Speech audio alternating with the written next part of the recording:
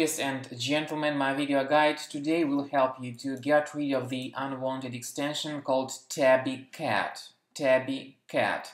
The developers of this extension claim that Tabby Cat is the extension that brightens your day with a new animal in every new tab. Well, at first glance it might look as this is some useful feature for certain categories of people, but the point is that the majority of such third-party extensions may replace your default search engine and may also be involved in collecting some of your personal details.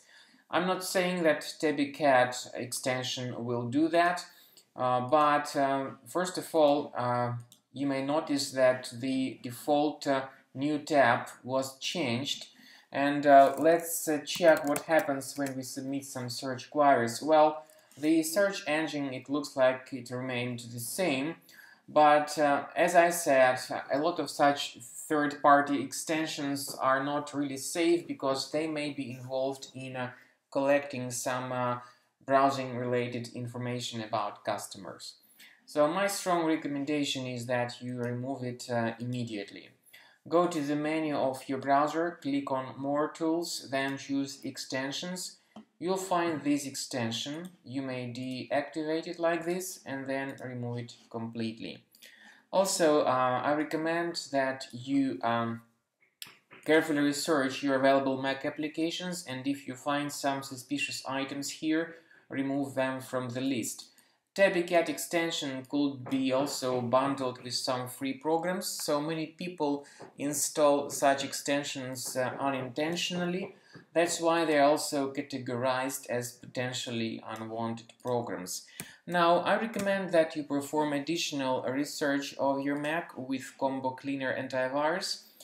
You may get it on the page combocleaner.com. Once the application is successfully downloaded, let it update the antivirus database and then click on Start Combo Scan.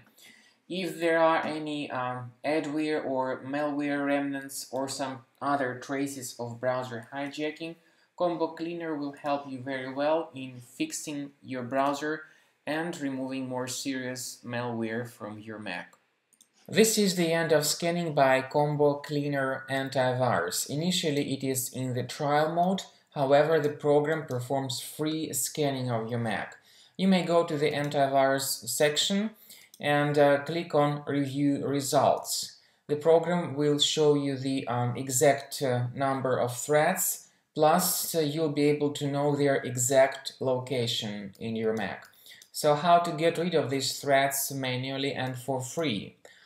As you can clearly see, you may click on this icon that says Show in Finder, and this will show you the exact location of each specific thread in Finder.